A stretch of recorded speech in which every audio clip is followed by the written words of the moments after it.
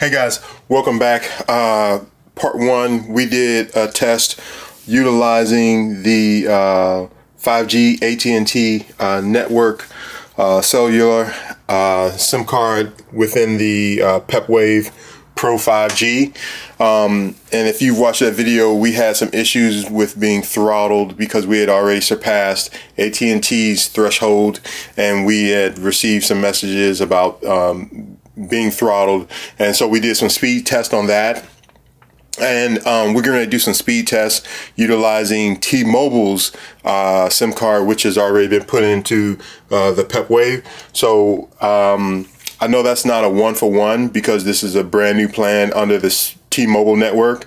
However, we just still want to do some speed tests, do a comparison, and then we're going to do a follow-up third video where we're going to implement that change that I talked about in the first video. So you haven't watched that one, I'll put a link down in the description, and go ahead and take a look once you get a chance, and then you'll understand what change we're going to do for the third video, and we're going to come back and do testing on the new AT&T network that we have set up under that different scenario.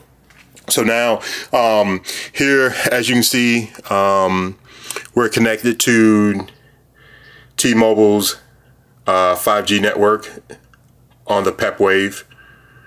I can't go into details because you'll see more information there about the router. I'm not worried about you seeing the IP address, and all that stuff will change later on.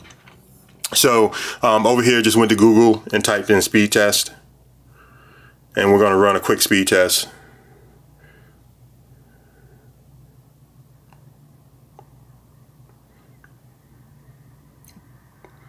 So right now we're testing download speeds, which came up to 197. Let's see what upload speeds look like. Upload speeds look like it's dragging for some reason. Okay, so we're going to use a different website, speedtest.net, and we're going to test the upload and download over there and see what speeds we get. Usually that upload was a little bit higher earlier when we did a test.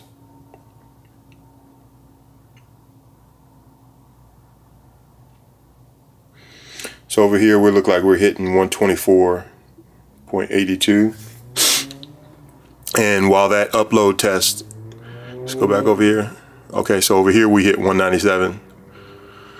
So varying, the numbers are varying a little bit. And though remember, the end location where it's actually pinging is probably much different between Google and speedtest.net. Okay, so over here we're utilizing Windstream over in Ashburn, Virginia. Upload over there is very slow, down to 0.54. So I'm gonna make a change real quick.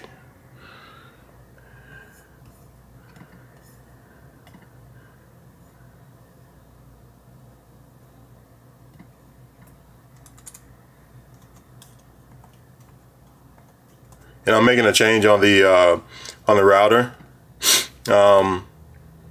Can't show you that change right now because you see too many details.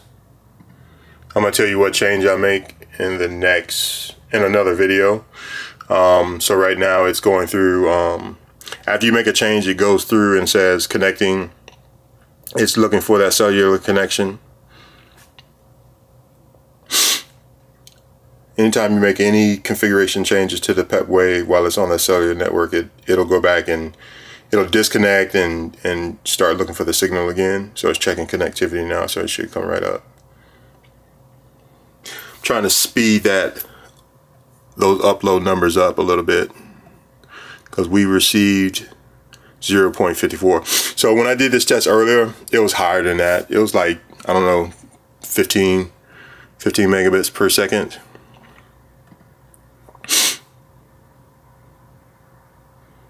Okay, so now it's connected to T-Mobile 5G. Now we're going to come back over here and we're going to do another test.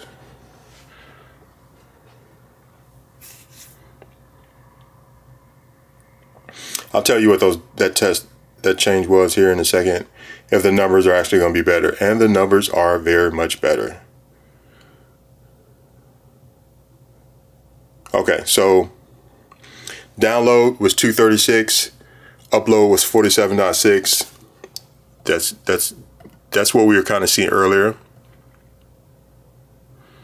And we're going to change this to Washington, D.C. and go.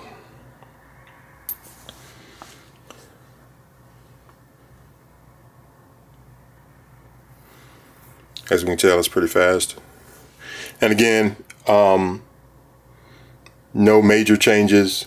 We ordered a SIM card from T-Mobile.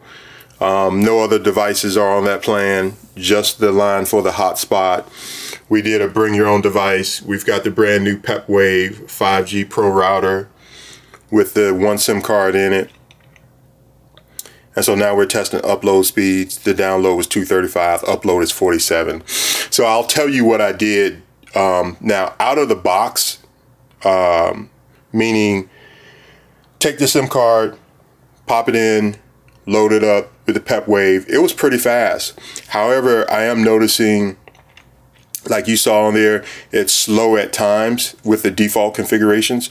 So I actually changed the DNS on the PepWave to communicate to utilize Google DNS servers. So that's one the actual configuration change that you can do on these routers where you can customize it. You can change the DNS. So I'm not sure out of the box what DNS T-Mobile is utilizing out there, what public DNS, but I changed it to utilize Google's DNS, which is IP address 8.8.8.8. That was it, and I saved it. And as you can see, the configuration was much faster. And we're still going to have a follow-up video to do some testing on the new AT&T SIM card that we have. And we're going to come back and test those speeds against what we just saw here on the T-Mobile network. So stand by. Thanks for watching.